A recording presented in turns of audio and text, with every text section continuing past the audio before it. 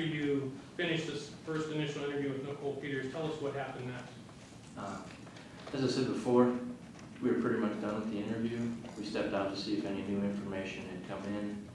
At that point, Lieutenant Wilson advised us that Nicole was a runaway out of Central County. So I believe we took a few minutes, then we went back in and started Miranda with Nicole and was going to question her in regards to the runaway status. When you learned this information, did that change the nature of how you were going to proceed with Nicole Peters? Yes, sir. Explain for us how so, why. Up until that point, we had no reason to believe that she was lying about anything. And then, obviously, once you find out she's a runaway, she ain't telling the truth specifically about some of that, so there's a possibility of some other things as well.